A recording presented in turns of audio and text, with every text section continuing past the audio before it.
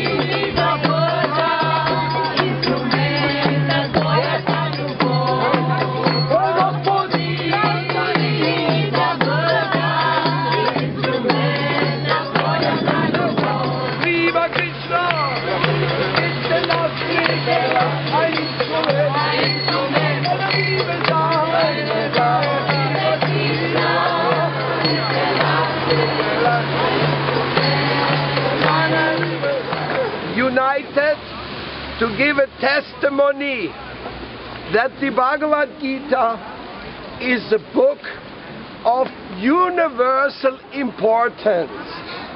Not to say it's the most important of all the books, at least which I have come about in my life.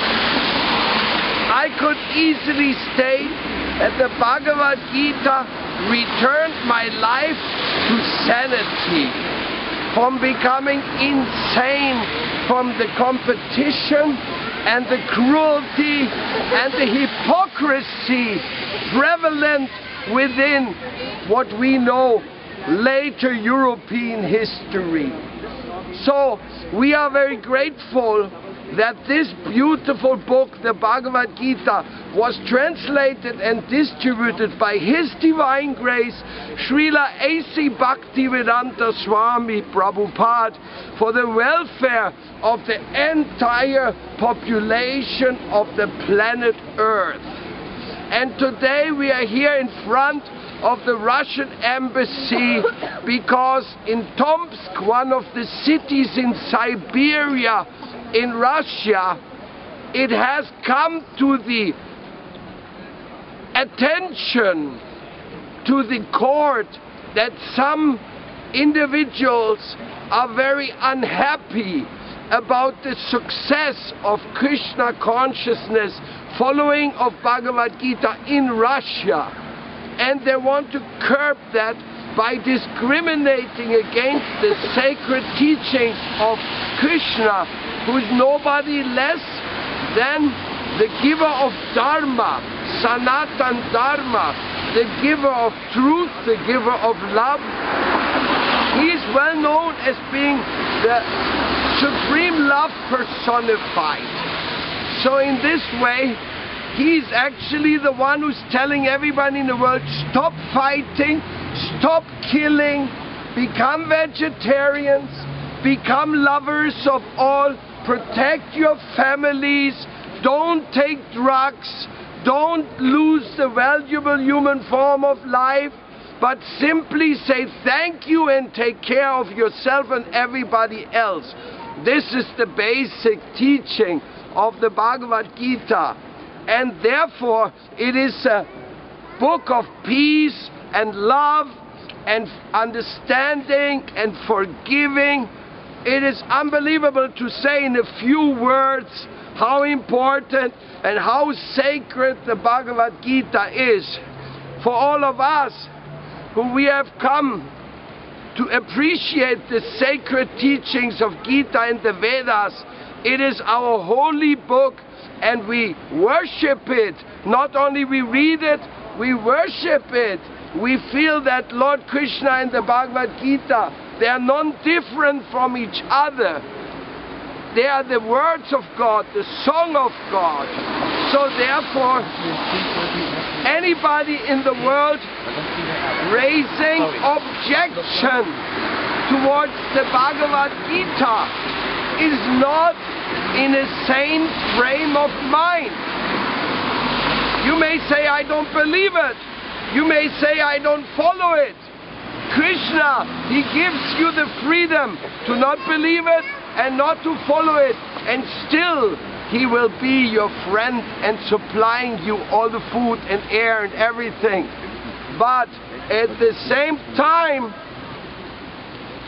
it is very clear that Lord Krishna is teaching the path of love for all, universal love, and freedom, where everybody has to make up his own mind, his own heart, because Krishna is asking exclusively for our love.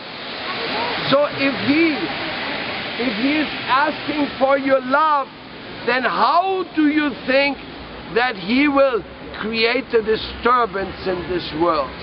He's asking for the love of everybody.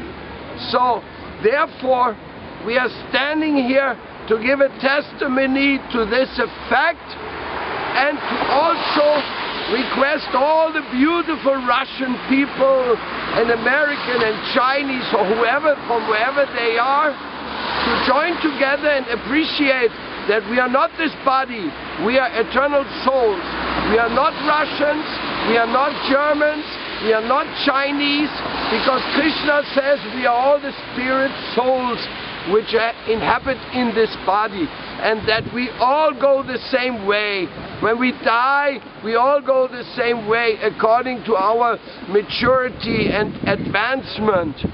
Therefore, while we are still here, doesn't matter what color of skin you have, what education you have, if you're male or female or anything, you got to understand that we are all brothers and sisters, and that we have to deal with each other with great care and respect, at least.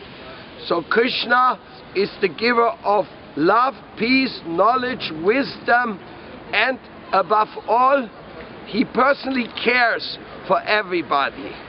He says, I am situated in the heart of everyone, and from me comes knowledge, memory and forgetfulness.